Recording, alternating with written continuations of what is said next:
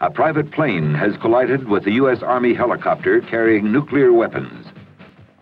The two aircraft have crashed in the rural town of Wamoni, California. Explosions, smoke, and fire attract the townspeople and a volunteer fire department to the crash site. People are injured trying to rescue the crash victims, and soon an ambulance speeds the injured to a nearby hospital. Before long, the sheriff and state police arrive. The press learns of the crash and videotapes it from the air. Closer inspection reveals that this is actually the Nevada test site, the setting for the exercise in responding to a nuclear weapon accident. The exercise will test the validity of the lessons learned and the corrective actions generated from the nation's first major nuclear weapon accident exercise held in 1979. This exercise will also provide for expanded participation by civilian emergency response agencies. California, in particular, has been invited to participate because it is widely recognized as having a well-organized emergency response capability. During the exercise, a number of federal agencies, along with the Departments of Defense and Energy, will practice the coordinated procedures necessary to manage a nuclear weapon accident. The exercise, NUWAX 81, has begun.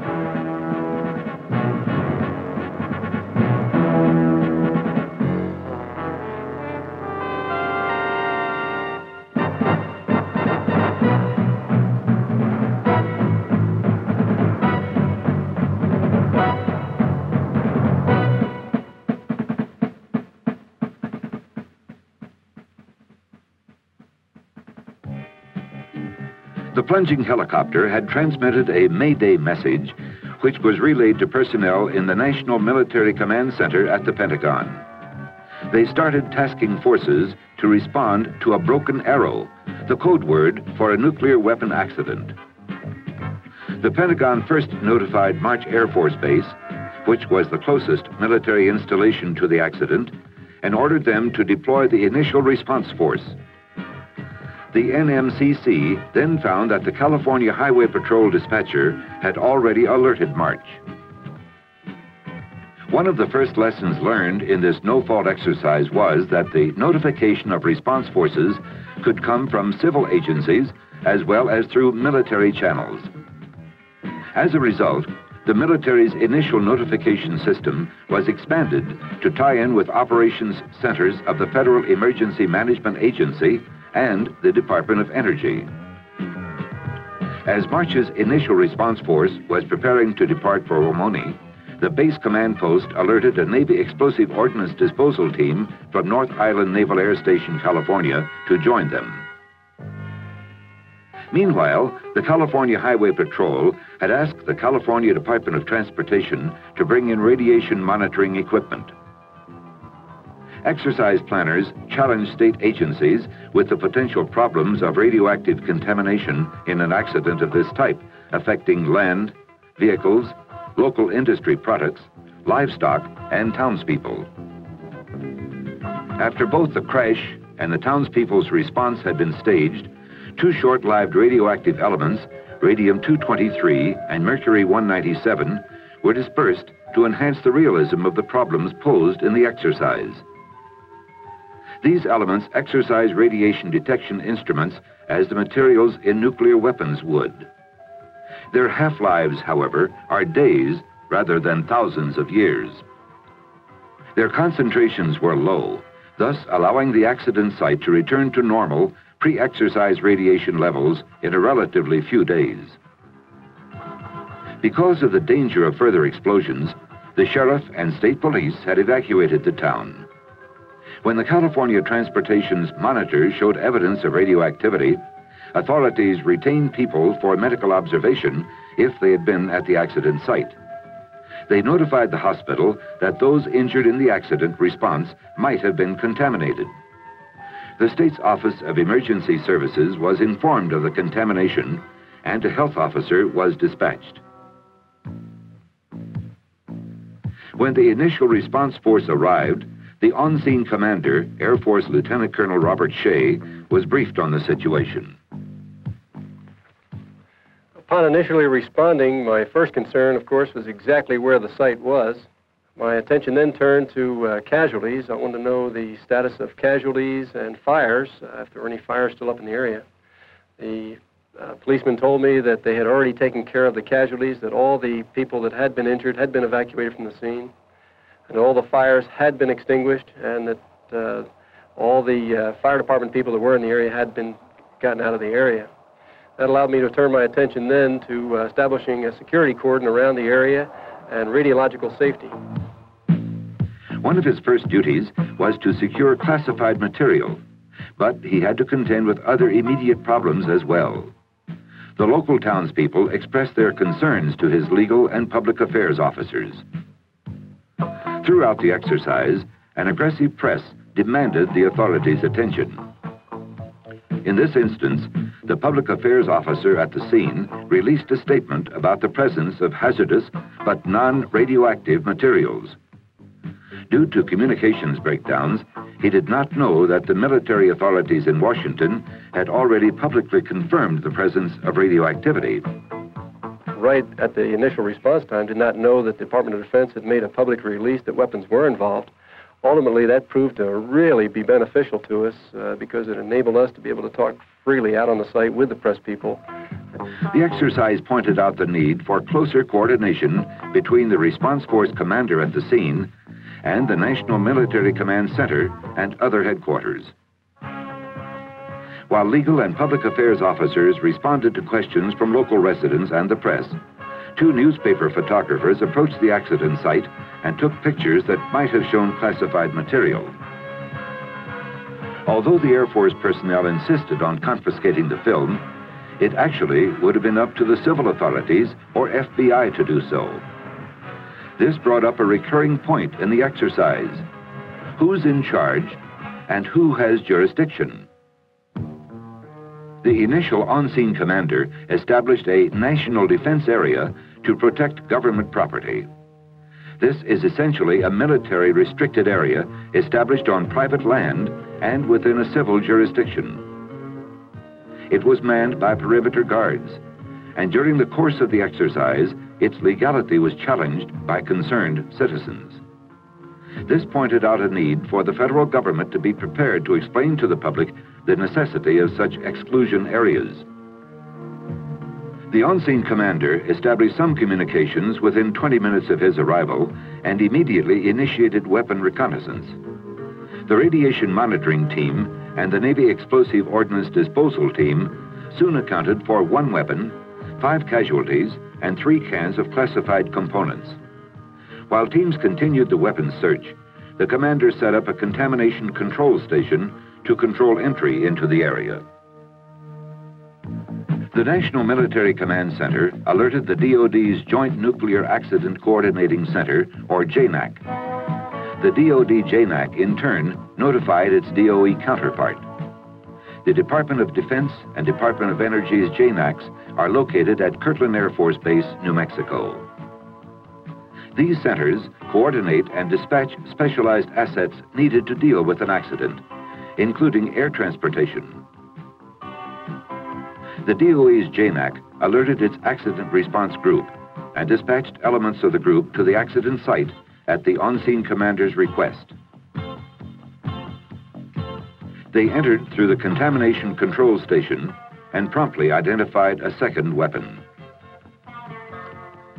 The Federal Emergency Management Agency representative in the National Military Command Center helped coordinate the involvement of federal assets outside of the Departments of Defense and Energy at the national level. As an example, investigation of the accident had to be coordinated between the National Transportation Safety Board, concerned with the private plane, and the military. Since the Army had custody of the weapons at the time of the accident, the National Military Command Center directed the Army Operations Center to deploy a service response force to Omonee. This response force was commanded by Major General Alan Nord from White Sands Missile Range, New Mexico. Specially trained response forces from around the country supported him. The hub of the Army's response force was the Nuclear Accident and Incident Control Team from Sierra Army Depot, California. Radiological control teams from the Army joined the Air Force Occupational and Environmental Health Laboratory to support the effort. Teams for explosive ordnance disposal, communications, security, and logistics also deployed. Base camp support for the response elements came from Fort Carson, Colorado. The Service Response Force's on-scene commander can retain any assets already on scene and can request others as necessary, regardless of their parent military service. When we arrived at the accident scene, my first initiative was to find Lieutenant Colonel Shea and determine the situation at the accident site. Because of the confusion of many activities at one time, I asked him to take 2 to 3 hours, put his people together, and come and give us a detailed briefing, all of us who had arrived on the scene with all of the different disciplines. With the concurrence of the Army Operations Center, General Nord requested additional assets. One such asset was the Air Transportable Radiac Package, an Air Force team from Kelly Air Force Base, Texas, which remains on alert to furnish technicians, equipment, and spare parts for radiological instrument repair. Airborne mapping and monitoring teams, such as the Air National Guard and Department of Energy's aerial measuring system, supported the accident response effort. Exercise planners presented unique challenges to the weapon recovery teams, composed of experts from the Army, Navy, and the national laboratories. 3 Army training weapons were used, representing 2 designed by the Los Alamos National Laboratory and 1 by the Lawrence Livermore National Laboratory. One of the weapons remained in the helicopter. Its explosive component had completely burned, but the weapon remained essentially intact. The second weapon's high explosive detonated in the fire, scattering pieces of the weapon and releasing contamination over a wide area. Because they could not readily find all of the pieces, the response group feared that some of the nuclear materials had fallen into the town water supply and contaminated it. Tests determined the water was contaminated, as was the fire truck when it refilled its tank. At first light, the second day, General Nord sent up a helicopter to search for the third weapon. My prime concern was to locate that third weapon. It was spotted in a gully about a quarter-mile southeast of the wreckage. Although it was badly crushed by the impact, it had not detonated. Neither recovery teams nor a helicopter equipped with monitoring equipment found any contamination in that area. The existing national defense area had to be expanded to include this weapon. Recovery personnel called in specialized diagnostics teams. Using radiographs and conferring with designers back at Los Alamos, the team prepared a render-safe plan. They decided that the loose pieces of high explosive could be removed and the remainder desensitized with a thorough application of oil. But the question still remained: where should the weapon be taken? Weapon assembly plant personnel said they could not safely disassemble it at their facility. The Nevada Test Site Director was contacted. Would he accept the weapon, destroy it underground, and thus dispose of it? Yes, if it could be transported safely. The problem then was how to safely package the mangled weapon and remove it from Wamoni. The decision was made to foam the warhead in place without removing it from its shipping container, using a foam specially designed for this purpose. The last step was to foam the weapon and its shipping container inside a jet engine pod for transportation. Federal and state officials helped the Service Response Force gain permission from the landowner to build an access road on his property. During the exercise week, these teams worked in a smooth, cooperative effort to meet the challenges. Exercise analysts recommended that in future recovery operations, the teams implement joint planning to include written procedures and to conduct dry runs under the direction of the Senior Explosive Ordnance Disposal Officer. Players discovered that a can containing classified components had been opened and that an item was missing. While personnel made a house-to-house search, the on-scene commander asked the Federal Emergency Management Agency to call the FBI. The FBI coordinated with the security forces and local authorities to help recover the souvenir. Communications caused a number of special problems. One, induced by the exercise artificiality of the Nevada test site location, was that no real commercial telephone system existed. In addition, sophisticated Department of Defense satellite communications assets, which would be provided in the event of an actual accident, could not be made available for an exercise at that time. Most problems resulted, however, from a combination of equipment incompatibility, equipment failure, and independently established communications centers. It was so difficult to establish a secure message capability that even after General Nord's arrival, secure messages had to be sent by courier to the nearest military base for transmittal. In the future, an immediate link needs to be available between the accident site and the various military and civil command centers to allow direct transmission of classified information. While each response element deployed with sufficient capability to satisfy its own needs, the composite requirements of the joint response effort at times overloaded the individual communications centers. The lesson is to identify and inventory the communications assets of each response element as it arrives, so that these assets might be shared when needed. Inventorying and sharing assets is also applicable to command and control, radiological safety and health physics, medical coordination, and public affairs. Leaders of these elements need to caucus to become aware of each other's responsibilities and assets. The DNA Nuclear Weapon Accident Response Procedures Manual catalogs available support and recommends procedures for responding to a nuclear weapon accident. Exercise NUWAX 79 demonstrated the need for this publication, and lessons learned from NUWAX 81 helped refine the manual. The problems of radiological contamination were interesting and varied. The possibility existed that the meatpacking plant and the produce market were contaminated, as well as the water supply and the cattle. Some of the injured rescuers and some of the firefighters received contamination. One resident expressed concern about the possible effects of radiation exposure on her pregnancy. The on-scene commander funneled most of these concerns through the California Office of Emergency Services to the proper state and local health agencies. The Federal Emergency Management Agency contacted the Food and Drug Administration with regard to contaminated food products.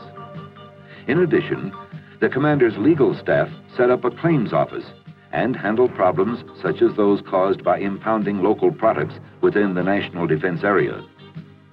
It is evident that response forces must be prepared to meet a variety of legal problems, and that they will need experienced legal personnel to handle them. California response personnel sampled soil and air around the perimeter, and the Army asked them to establish a bioassay program to screen the townspeople. This brought to light the need for more effective coordination among military, federal, and state radiation control elements. Data collected should be pooled and reported in a standardized measurement unit.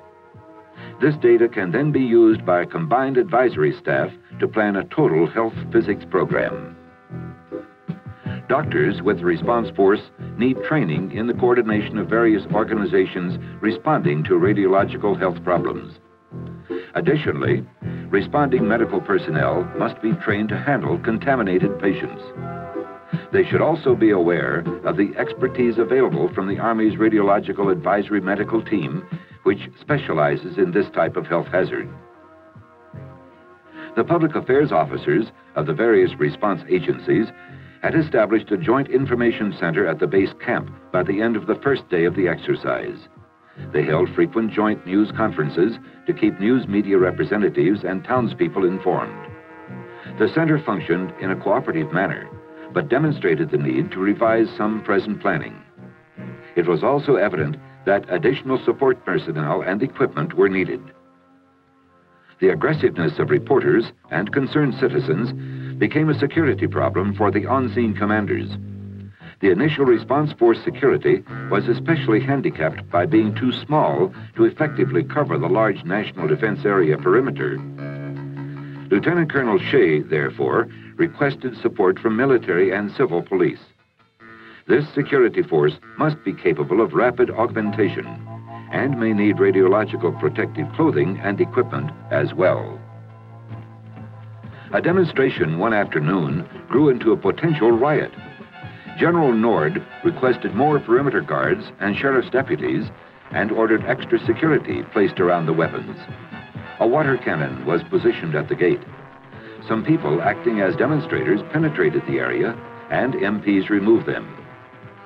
During the demonstration, the Assistant to the Secretary of Defense for Atomic Energy, Dr. James Wade, paid a visit and was surrounded by actors playing demonstrators and the press.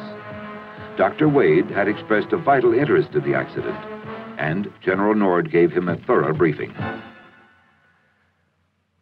In general, I think Dr. Wade found that the exercise was fulfilling its objectives, and he found great interest in all of the technical aspects, legal aspects, and public affairs as well. Visitors to exercise NUWAX 81 were accommodated in two separate sessions, one for the real press and one for officials of the agencies involved in the exercise. The exercise hosted foreign observers as well. All were treated to a grandstand view and briefings by the on-scene commanders and the exercise director, Brigadier General John Mitchell. A thorough radiation control program was in force for all participants, players, umpires, and control staff. Everyone inside the control area was protected with anti-contamination clothing and respirators. In addition, the bioassay program was carried out with the use of detectors to screen perimeter security personnel as well as everyone who entered a contamination control station. A less visible aspect of the radiological control program was its documentation. The Defense Nuclear Agency retained exposure records of all NUWAX participants. The data were collected via radiation detecting film badges and the bioassay program. Of the 1,400 participants in the exercise, the only persons receiving even a measurable amount of radiation were some of the control staff's contaminant spreaders. The highest reading among that group was only 5% of the allowable quarterly dose for radiation workers in the United States. In the early part of the exercise, we gave priority to securing the weapons, to safing them, and recovering them. But also all along, we were concerned about site restoration, and we began work immediately on that aspect as well. The basic questions addressed were, what must be done, who will approve and carry out the plan, and who will pay for it? Finding the answers to these and related questions will be a significant aspect of the long-term effort associated with the response to a real nuclear weapons accident. The Environmental Protection Agency and the Food and Drug Administration assisted in formulating the cleanup plan, since the environment, livestock, and produce were involved. All response elements agreed that the Federal Emergency Management Agency should be in charge of developing the plan and coordinating its final approval among the various agencies. The chief of the Special Air Force Contamination Disposal Team was assigned as the Chief of Staff for site restoration. He coordinated areas of responsibilities and duties with the appropriate agencies. Restoration planners from these agencies agreed on measurement criteria to use for soil sampling and the depth of contaminated soil removal. It was apparent that federal agencies should continue to develop collective guidance for radioactive cleanup. In order to prevent contaminated soil from being blown by the wind before it was removed, the on-scene commander wanted to spray it with a fixing agent. The Environmental Protection Agency concurred, if residues from the agent would not adversely degrade the environment. The Army Operations Center identified a military airborne firefighting system which could airdrop the agent. Tracking a request for support such as this illustrates some of the command and control complexities which need to be examined. Military forces are used in support of the on-scene commander through his own chain of command and in support of the Federal Emergency Management Agency through the Army's Directorate of Military Support. Technically, military responsibility for the area ended with the removal of the weapons. However, California asked the Army to remain to control the contaminated area until civilian security could be arranged because of the long-term nature of the problem. The California governor asked the president to declare Wamoni a disaster area. The president did so, thus releasing federal funds to be used for contracting a private security force. Even though site restoration problems were not played out completely in the exercise, NUWAX 81 was a major accomplishment. It brought together senior officials of many accident response organizations to make and implement critical decisions. It validated the lessons learned from NUWAX 79 and generated some new ones from the expanded participation of national, state, and local emergency response agencies. There will be more exercises involving simulated nuclear weapons accidents. A full schedule of field exercises, complemented by command post exercises, has been developed for implementation through the remainder of the 1980s. These no-fault exercises will continue to enhance the national capability to assess and solve the complex problems associated with an accident involving nuclear weapons.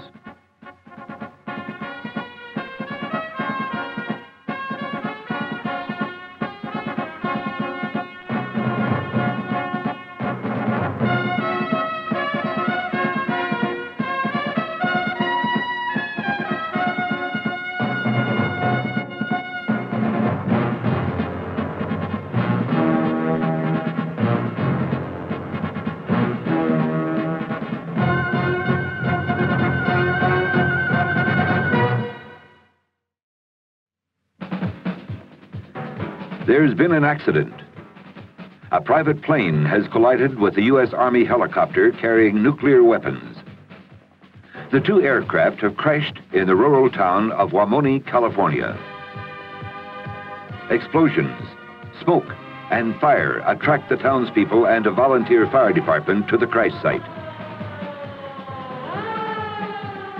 People are injured trying to rescue the crash victims, and soon an ambulance speeds the injured to a nearby hospital. Before long, the sheriff and state police arrive. The press learns of the crash and videotapes it from the air. Closer inspection reveals that this is actually the Nevada test site, the setting for the exercise in responding to a nuclear weapon accident. The exercise will test the validity of the lessons learned and the corrective actions generated from the nation's first major nuclear weapon accident exercise held in 1979.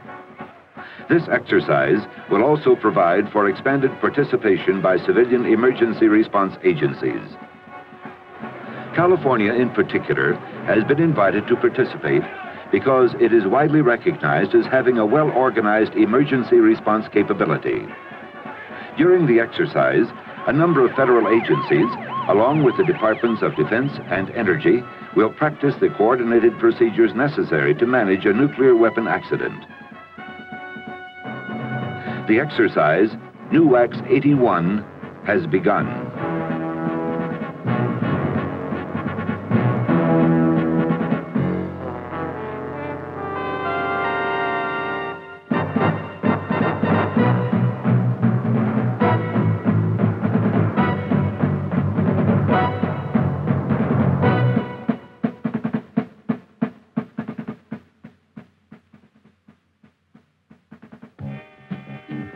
The plunging helicopter had transmitted a Mayday message, which was relayed to personnel in the National Military Command Center at the Pentagon. They started tasking forces to respond to a broken arrow, the code word for a nuclear weapon accident. The Pentagon first notified March Air Force Base, which was the closest military installation to the accident, and ordered them to deploy the initial response force. The NMCC then found that the California Highway Patrol dispatcher had already alerted March.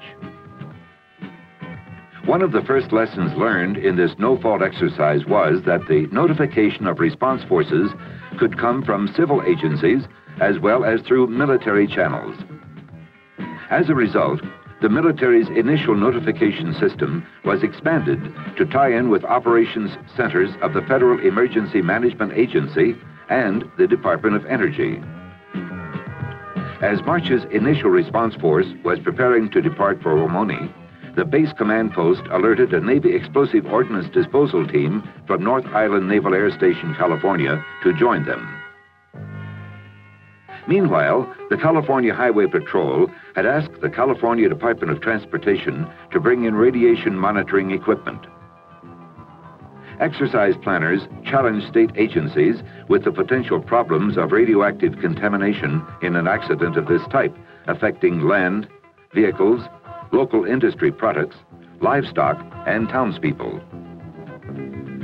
After both the crash and the townspeople's response had been staged, two short-lived radioactive elements, radium-223 and mercury-197, were dispersed to enhance the realism of the problems posed in the exercise. These elements exercise radiation detection instruments as the materials in nuclear weapons would. Their half-lives, however, are days rather than thousands of years. Their concentrations were low, thus allowing the accident site to return to normal pre-exercise radiation levels in a relatively few days. Because of the danger of further explosions, the sheriff and state police had evacuated the town. When the California Transportation's monitors showed evidence of radioactivity, authorities retained people for medical observation if they had been at the accident site. They notified the hospital that those injured in the accident response might have been contaminated. The state's Office of Emergency Services was informed of the contamination, and a health officer was dispatched.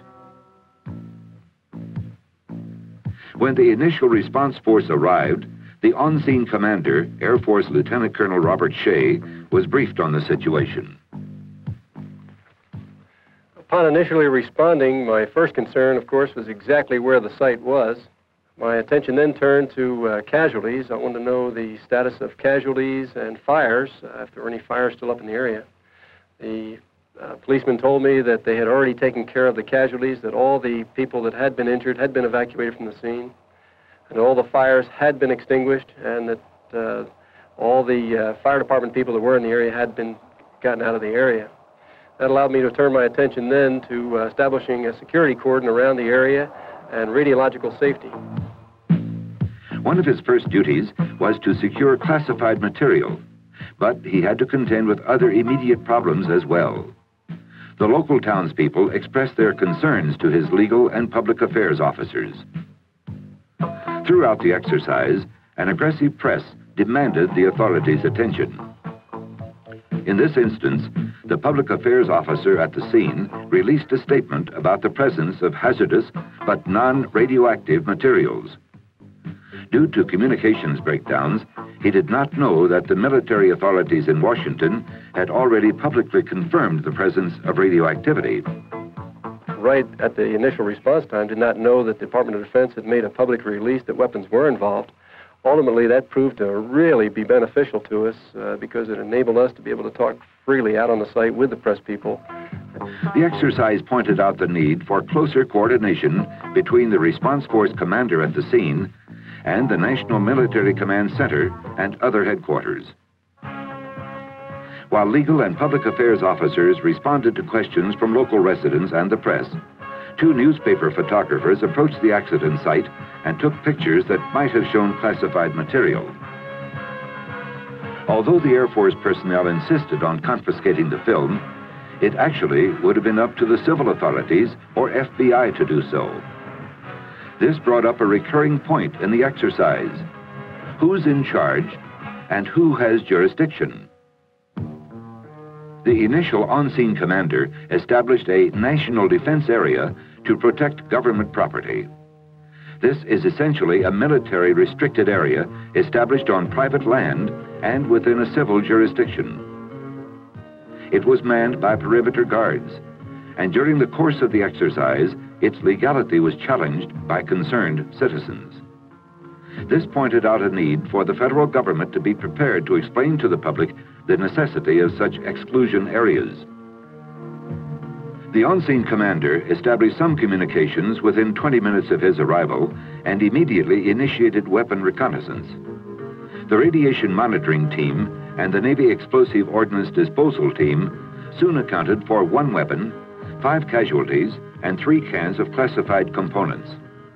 While teams continued the weapons search, the commander set up a contamination control station to control entry into the area. The National Military Command Center alerted the DoD's Joint Nuclear Accident Coordinating Center, or JNAC. The DoD JNAC, in turn, notified its DOE counterpart. The Department of Defense and Department of Energy's JNACs are located at Kirtland Air Force Base, New Mexico. These centers coordinate and dispatch specialized assets needed to deal with an accident, including air transportation. The DOE's JNAC alerted its accident response group and dispatched elements of the group to the accident site at the on-scene commander's request. They entered through the contamination control station and promptly identified a second weapon. The Federal Emergency Management Agency representative in the National Military Command Center helped coordinate the involvement of federal assets outside of the Departments of Defense and Energy at the national level. As an example, investigation of the accident had to be coordinated between the National Transportation Safety Board, concerned with the private plane, and the military. Since the Army had custody of the weapons at the time of the accident, the National Military Command Center directed the Army Operations Center to deploy a service response force to Wamoni. This response force was commanded by Major General Alan Nord from White Sands Missile Range, New Mexico. Specially trained response forces from around the country supported him. The hub of the Army's response force was the Nuclear Accident and Incident Control Team from Sierra Army Depot, California. Radiological control teams from the Army joined the Air Force Occupational and Environmental Health Laboratory to support the effort. Teams for explosive ordnance disposal, communications, security, and logistics also deployed. Base camp support for the response elements came from Fort Carson, Colorado. The Service Response Force's on-scene commander can retain any assets already on scene and can request others as necessary, regardless of their parent military service. When we arrived at the accident scene, my first initiative was to find Lieutenant Colonel Shea and determine the situation at the accident site. Because of the confusion of many activities at one time, I asked him to take 2 to 3 hours, put his people together, and come and give us a detailed briefing. All of us who had arrived on the scene with all of the different disciplines. With the concurrence of the Army Operations Center, General Nord requested additional assets. One such asset was the Air Transportable Radiac Package, an Air Force team from Kelly Air Force Base, Texas, which remains on alert to furnish technicians, equipment, and spare parts for radiological instrument repair. Airborne mapping and monitoring teams, such as the Air National Guard and Department of Energy's aerial measuring system, supported the accident response effort. Exercise planners presented unique challenges to the weapon recovery teams, composed of experts from the Army, Navy, and the national laboratories. 3 Army training weapons were used, representing 2 designed by the Los Alamos National Laboratory and 1 by the Lawrence Livermore National Laboratory. One of the weapons remained in the helicopter. Its explosive component had completely burned, but the weapon remained essentially intact. The second weapon's high explosive detonated in the fire, scattering pieces of the weapon and releasing contamination over a wide area. Because they could not readily find all of the pieces, the response group feared that some of the nuclear materials had fallen into the town water supply and contaminated it. Tests determined the water was contaminated, as was the fire truck when it refilled its tank. At first light, the second day, General Nord sent up a helicopter to search for the third weapon. My prime concern was to locate that third weapon.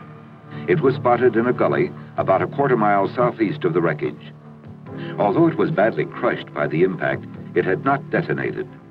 Neither recovery teams nor a helicopter equipped with monitoring equipment found any contamination in that area. Of years. Their concentrations were low, thus allowing the accident site to return to normal pre-exercise radiation levels in a relatively few days. Because of the danger of further explosions, the sheriff and state police had evacuated the town.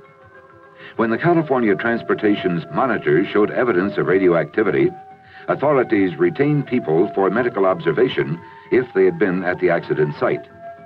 They notified the hospital that those injured in the accident response might have been contaminated. The state's Office of Emergency Services was informed of the contamination, and a health officer was dispatched. When the initial response force arrived, the on-scene commander, Air Force Lieutenant Colonel Robert Shea, was briefed on the situation. Upon initially responding, my first concern, of course, was exactly where the site was. A private plane has collided with a U.S. Army helicopter carrying nuclear weapons. The two aircraft have crashed in the rural town of Wamoni, California. Explosions, smoke, and fire attract the townspeople and a volunteer fire department to the crash site. People are injured trying to rescue the crash victims, and soon an ambulance speeds the injured to a nearby hospital. Before long, the sheriff and state police arrive. The press learns of the crash and videotapes it from the air. Closer inspection reveals that this is actually the Nevada test site, the setting for the exercise in responding to a nuclear weapon accident. The exercise will test the validity of the lessons learned and the corrective actions generated from the nation's first major nuclear weapon accident exercise held in 1970. Force was preparing to depart for Wamoni. The base command post alerted a Navy explosive ordnance disposal team from North Island Naval Air Station, California, to join them. Meanwhile, the California Highway Patrol had asked the California Department of Transportation to bring in radiation monitoring equipment. Exercise planners challenged state agencies with the potential problems of radioactive contamination in an accident of this type, affecting land, vehicles, local industry products, livestock, and townspeople. After both the crash and the townspeople's response had been staged, two short-lived radioactive elements, radium-223 and mercury-197, were dispersed to enhance the realism of the problems posed in the exercise. These elements exercise radiation detection instruments as the materials in nuclear weapons would. Their half-lives, however, are days rather than 1,079. This exercise will also provide for expanded participation by civilian emergency response agencies.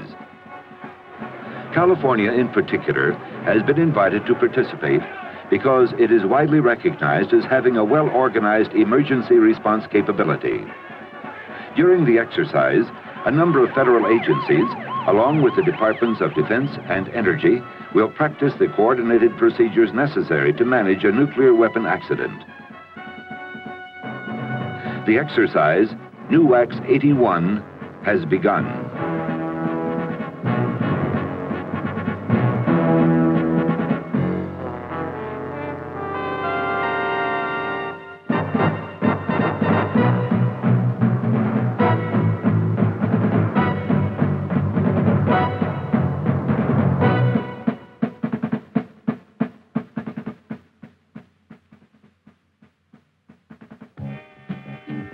The plunging helicopter had transmitted a Mayday message, which was relayed to personnel in the National Military Command Center at the Pentagon. They started tasking forces to respond to a broken arrow, the code word for a nuclear weapon accident. The Pentagon first notified March Air Force Base, which was the closest military installation to the accident, and ordered them to deploy the initial response force. The NMCC then found that the California Highway Patrol dispatcher had already alerted March. One of the first lessons learned in this no-fault exercise was that the notification of response forces could come from civil agencies as well as through military channels. As a result, the military's initial notification system was expanded to tie in with operations centers of the Federal Emergency Management Agency and the Department of Energy. As March's initial response